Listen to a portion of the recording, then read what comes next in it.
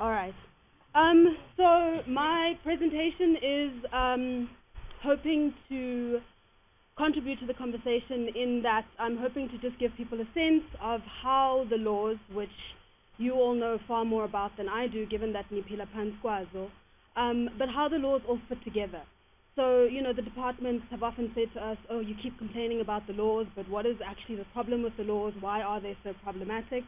The hope is that this presentation would contribute towards, when one answers that, it's very clear you don't need to lay it out for them. So I'm just hoping that I will be able to explain how they fit together and the ways in which the relationship between the different laws creates the type of situation that you see on the ground.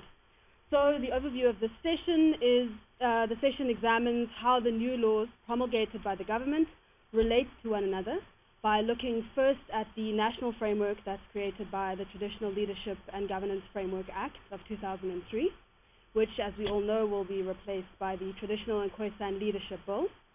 We then move to looking briefly at the provincial laws, which are enacted in line with the Framework Act. So many of those came into enactment in 2005. And those laws have had a very significant impact on the ground. Then I'd like to look at the laws that have been promulgated under Section 20 of the Framework Act, specifically the CLRA, which we see resurrected in the upcoming Communal Land Bill, and then the TCB. And then briefly I'd just like to speak about the way in which these new laws intersect with South Africa's living law jurisprudence. So, to begin with, the Framework Act. The Framework Act was, as I said, came into law in 2003 and has been amended in 2009. And it sets up the provincial framework into which all of the provincial legislation slots. So the Framework Act contains the definitions, the recognition criteria, and the composition requirements for the various positions that the Framework Act envisages in the traditional governance structure. So it defines senior traditional leader, it defines traditional community, it defines traditional council. There are certain provisions in the Framework Act which, when knitted together, create some of the very serious abuses that people are subjected to in their communities. So even though it's slightly disjointed in that it's not in chronological order, the sections that I'd like to speak to specifically are Section 28, which is the transitional provisions. This is the deeply politically controversial section. It's a section that people refer to when we say that the Framework Act and the current system entrenches the apartheid boundaries. I'd then like to look at Section 3, which is the composition requirements for traditional councils, and speak to the way in which these composition requirements were intended to be a safety valve. They were intended to be a mechanism that would make it okay for Section 28 to entrench the apartheid boundaries.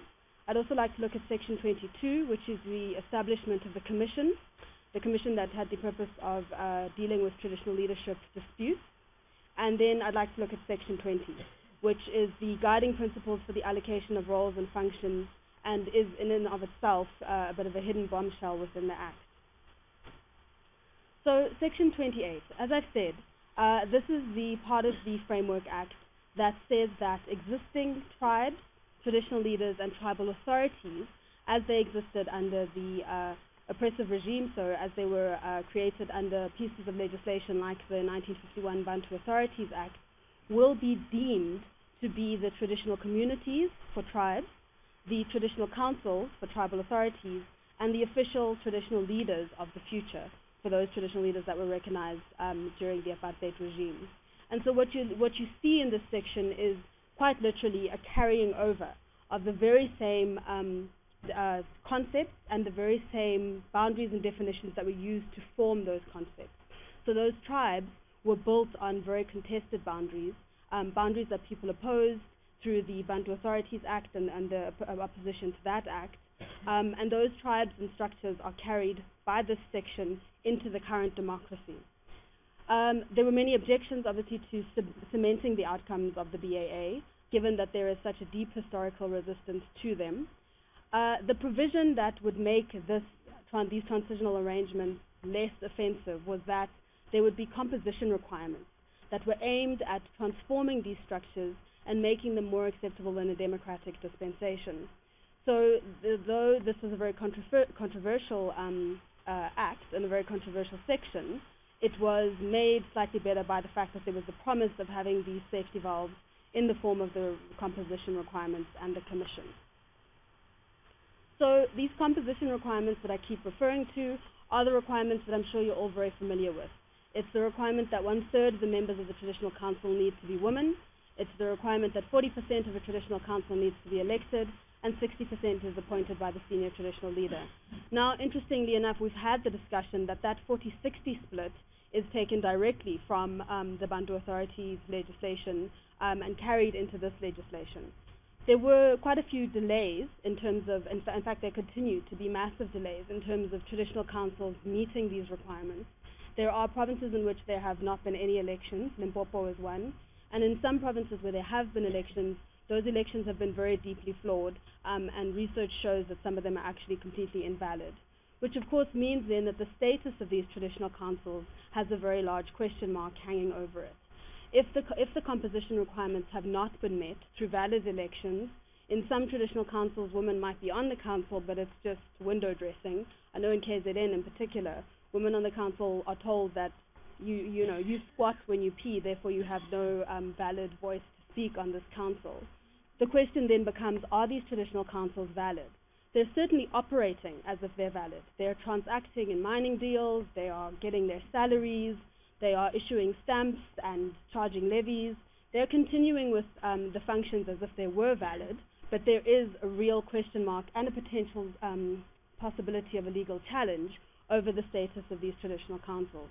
So we see here that the first safety valve mechanism that would make the transitional arrangements provision slightly less offensive appears to have failed, because there really has been no monitoring of the elections. Finding election dates for traditional councils is really hard to do. The IEC doesn't seem to have a very good handle on how these elections are happening, and so we see the first safety valve mechanism really hasn't proved to give any safety at all. The second mechanism was the commission, what's commonly known as the Ndlapo Commission. So it was supposed to investigate the traditional leadership disputes. And the idea was that even though you were carrying the recognized traditional leaders from the apartheid era into this new democracy, you would have this commission that would be able to disentangle who was the correct traditional leader, and that it would also be able to disentangle some of the boundary disputes. What we've seen is that the commission has been obviously swamped with claims, which is not surprising, given the history of forced removals, given the imposition of incorrect tribal boundaries on communities, and given the contested nature of traditional leadership, so people saying that this traditional leader is not the leader that we recognize, it's hardly surprising that the commission was inundated with claims. Because of that, the commission has at this point only managed to deal with the kingship claims, which, as we know, is merely but the top layer of the traditional leadership issues and the traditional leadership claims. Even in dealing with those kingship claims, pretty much every single one of the Commission's findings has been challenged or is currently being challenged in court. Not only are people claiming that the findings of the Commission are invalid, but there is some serious concern about the mechanism and the approach that was used by the Commission in determining these kingship disputes. The Commission has leaned towards relying on a very strict genealogical approach and an almost formulaic approach in the way in which they decide each of these individual cases. So this genealogical approach is deeply problematic because it's obviously been manipulated by the people who were deposed and those who are independent, and in order for them to be able to gain the type of support that they need in order for them to be able to go forward with mining deals.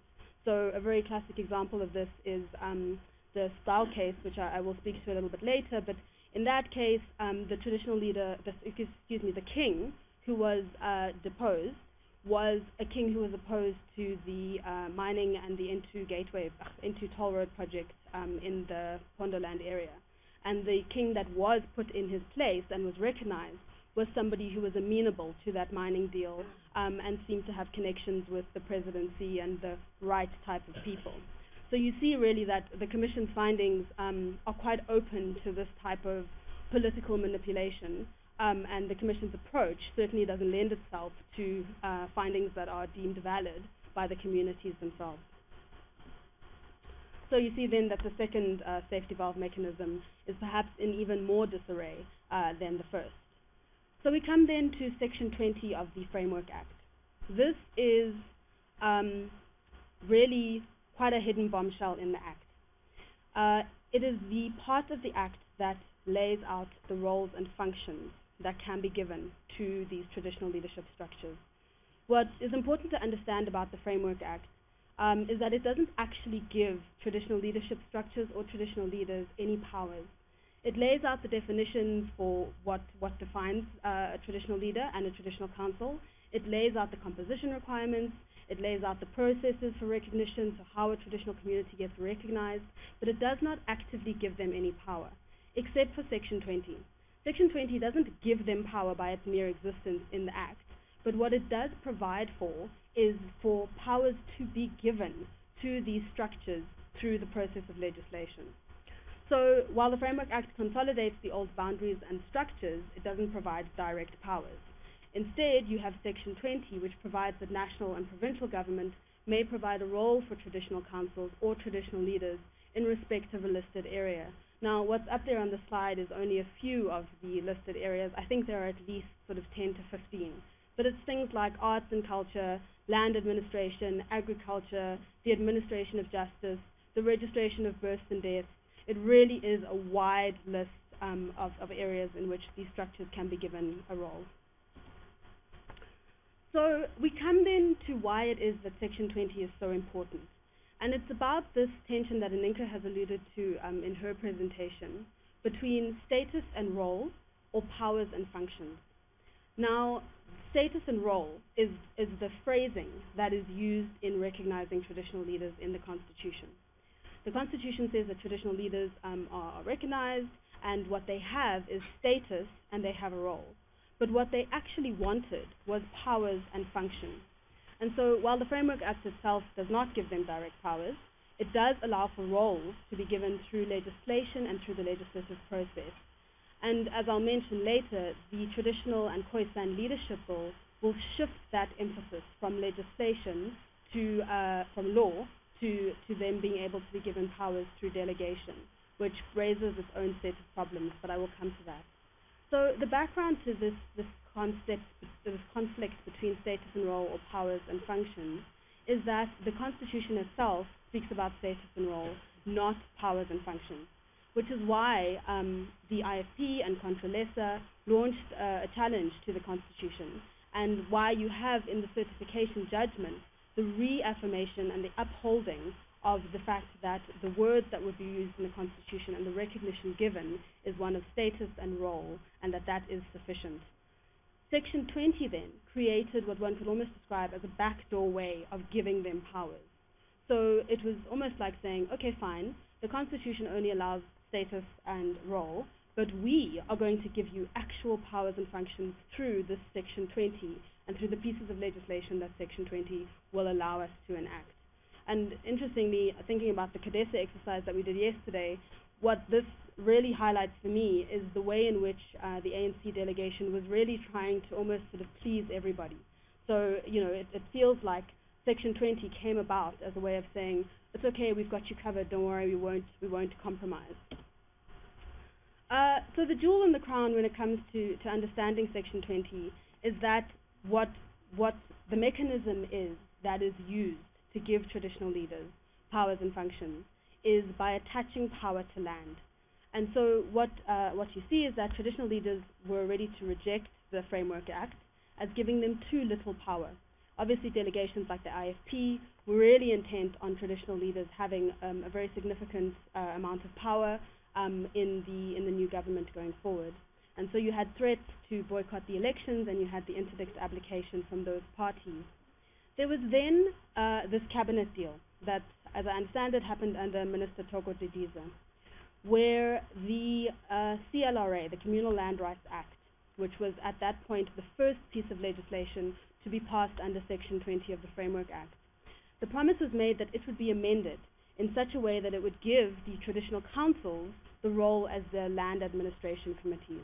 Now you'll remember that under the CLRA, these land administration committees had the power to represent the communities. And so that was how traditional leaders would be able to assert power over land, by knowing that their traditional councils would be the land administration committees with the power to represent the community. The provincial laws that have been enacted under the Framework Act are the laws that repeal the various homeland laws, like the Bantu Authorities Act. Now, in order to get the provinces to repeal their laws, they needed the buy-in of the provinces. And so in provinces where you have quite a strong traditional leadership lobby, like in KZN, you were sitting with a situation where, because KZN was unhappy about the amount of power that was given to traditional leaders, it seemed unlikely that they would be willing to repeal their provincial laws. Now, in order to appease them, the government decided to amend CLARA in such a way as to give them more power, and that enabled them to get the buy-in that was necessary to get the provinces to agree to repeal their apartheid laws. Yeah. Sorry, say it again. Oh, okay. So it was the CLR when the CLRA was a bill. Sorry. Yes. So I'm sorry. So there's references to CLRA should be CLRB then. So yeah, this was during the negotiation of shaping the Communal Land Rights Bill. So once CLARA was amended, they were able to get a lot of buy-in from the provinces, given that they had now fulfilled their promise to give traditional leadership structures more power. So it was really a carrot and stick approach. It was a case of you will be given a mechanism to exercise control over land, but only if you accept the composition requirements and you repeal your homeland legislation. So if you do this, you will get that. So the CLRA and the TCB as products of Section 20. So as I said, I suppose I should be referring to it as the CLRB. The Communal Land Rights Bill was the piece of legislation that would deal with communal land in the former homeland, and that it had the ability to transfer title to these traditional communities, and then the powers of land administration and allocation would vest in traditional councils in the form traditional councils, which would be the land administration committees. The CLRA also allowed for the title deeds of those land-owning groups, so groups that had bought their land themselves, to be endorsed over to the larger tribes, so to the larger traditional communities, thereby giving control to the Land Administration Committee and to the traditional leadership structure over the land of landowners. And of course, this endorsement of title is quite a flagrant breach of 25(1), people's right to property. So given that these land-owning groups had purchased the land and held title or ownership of that land, endorsing that title to a larger institution was essentially stripping them of their ownership rights. The justification for this move, the justification for why it would be okay to endorse the title of smaller land-owning groups to the broader tribe, was that title was not something that existed under customary law. And it continues to be a justification that you're hearing even today. This idea that title, this thing of individual ownership, is not something that exists in customary law, and therefore it is fine for the current communal land tenure policy to speak about just giving households use rights and endorsing the outer boundary and the outer title to the traditional council. This, of course, results in lots of massive problems for groups that lived within these tribal boundaries.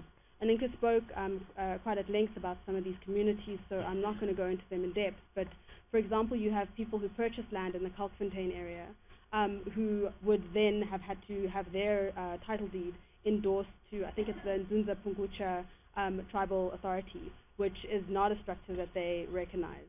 And similarly for the Makuleke, who are also, having been put under the wrong tribal boundaries, they would then find themselves having to submit to a traditional authority that is not one that they recognize.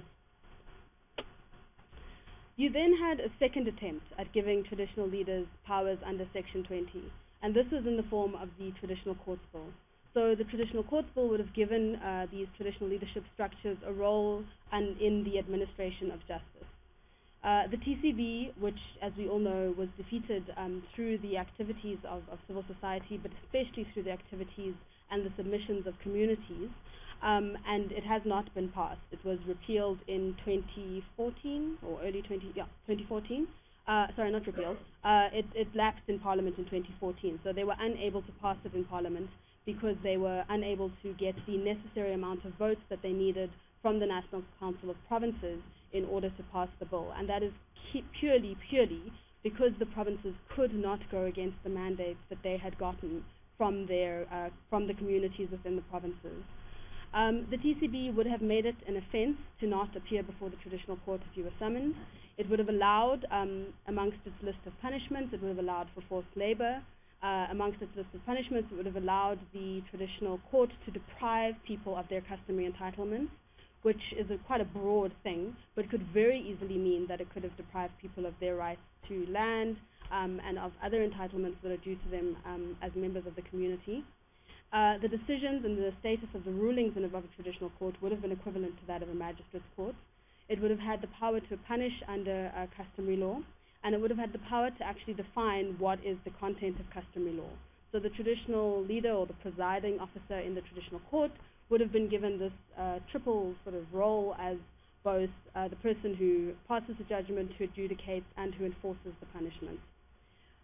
Women were unable to represent themselves. There was a provision in a clause in the bill that said that a woman can represent her husband in the same way that a husband represents his wife under customary law, but of course everybody knows that in practice that would not have meant anything for the situation of women when they appeared before these traditional courts.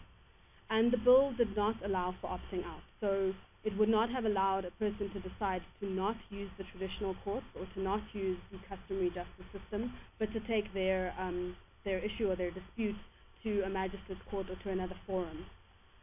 So as I said, that bill was also unsuccessful.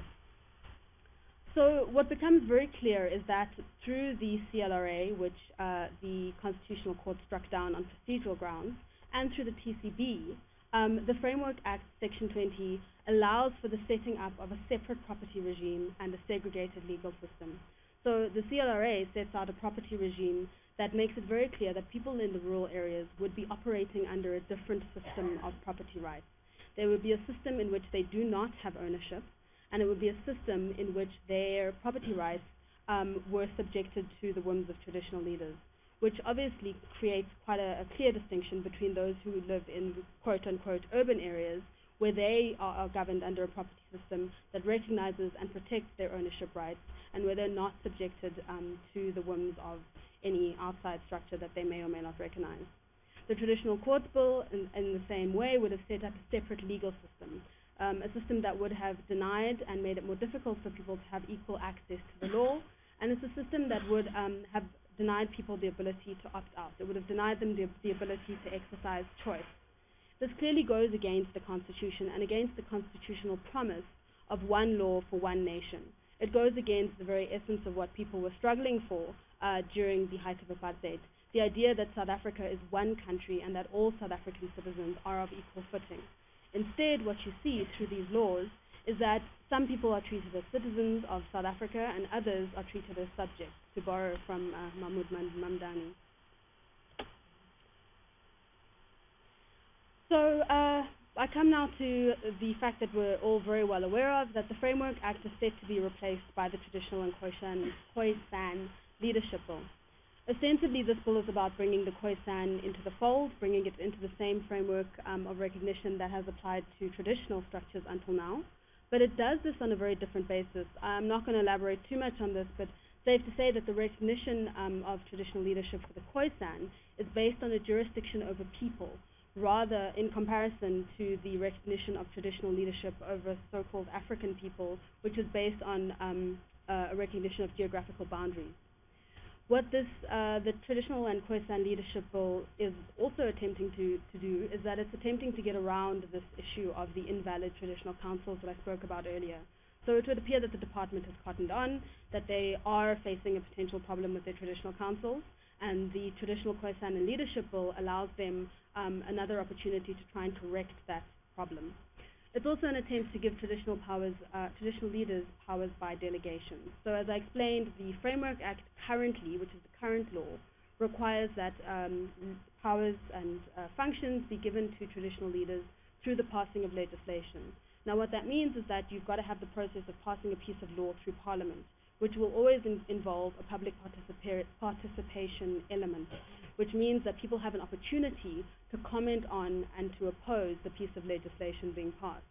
If this is done through delegation, which does not require public participation and is not the same as the legislative process, it makes the ability to track the types of powers and functions that are given very difficult. It makes it harder to know which department has given which powers to which traditional leaders and how that's playing out in each of the different provinces.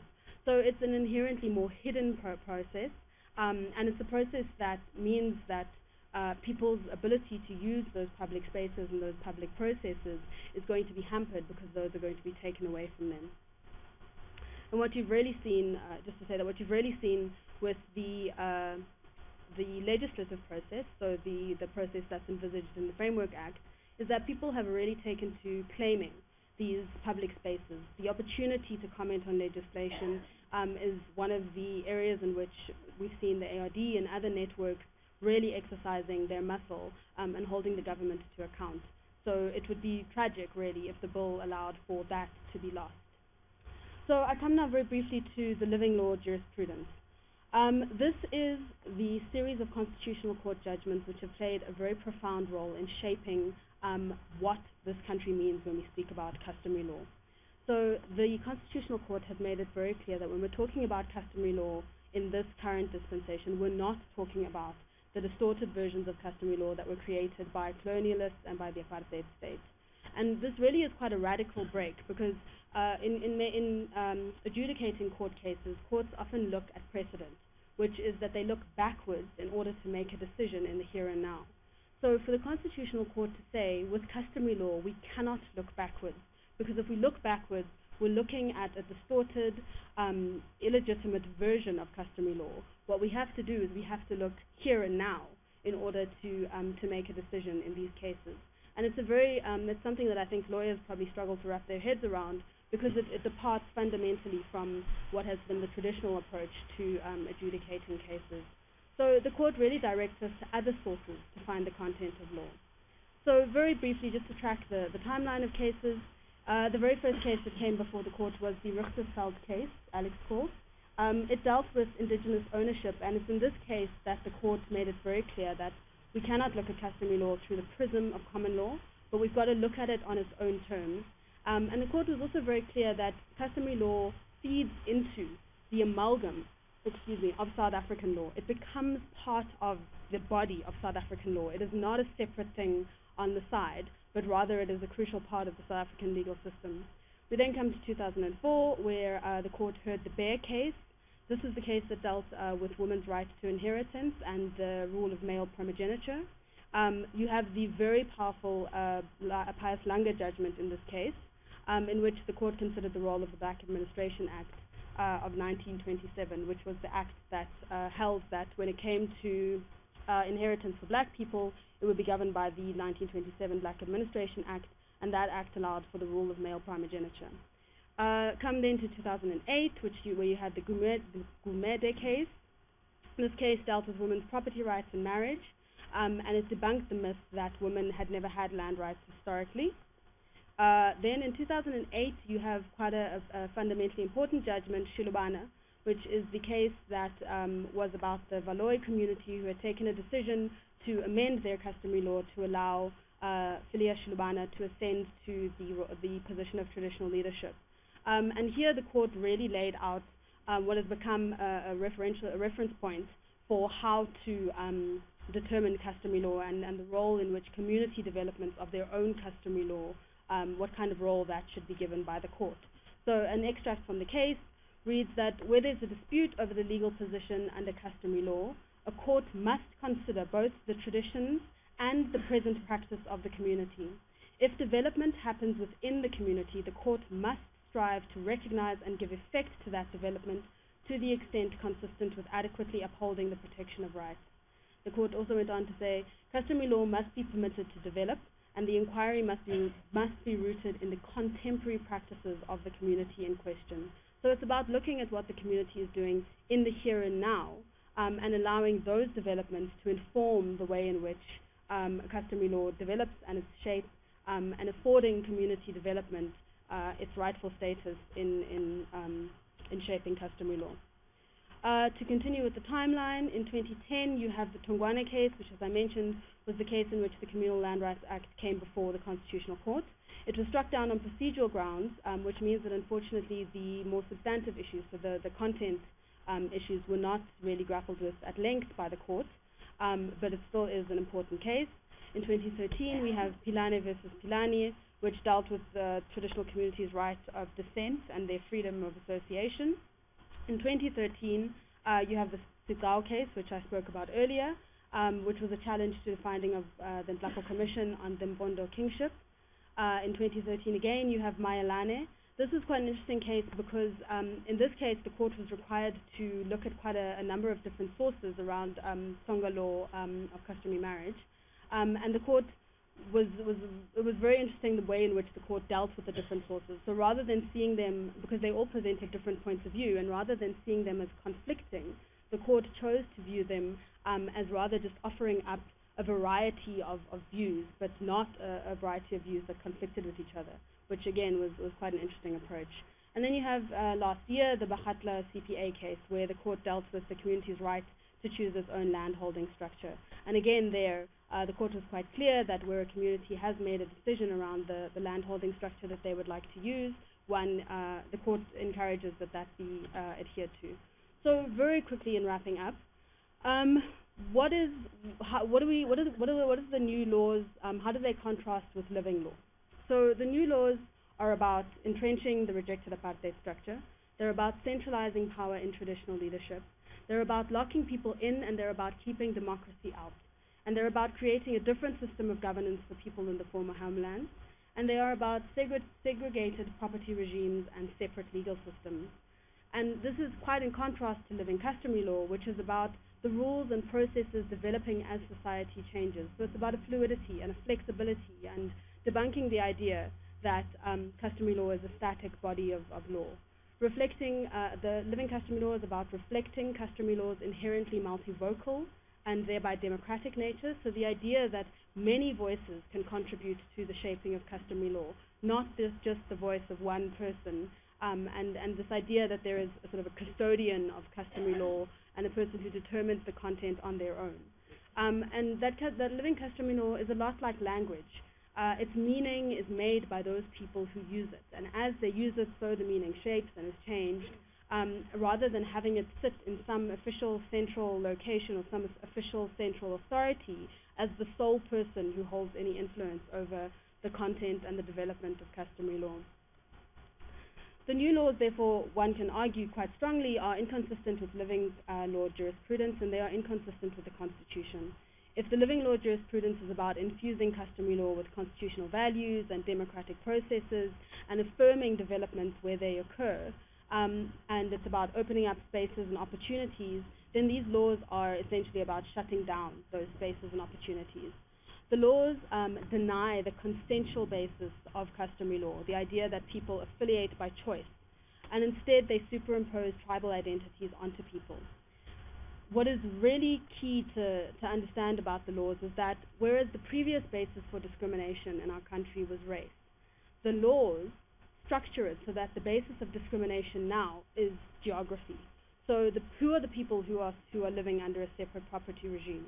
Who are the people who are living under a segregated legal system? They're the people who fall within certain boundaries. They're the people who fall within a certain geographic jurisdiction.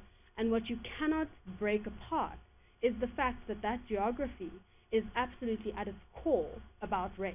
And so in a way, these laws are about a different type of racial discrimination that's disguised as a geographic discrimination. But ultimately, they are discriminatory laws.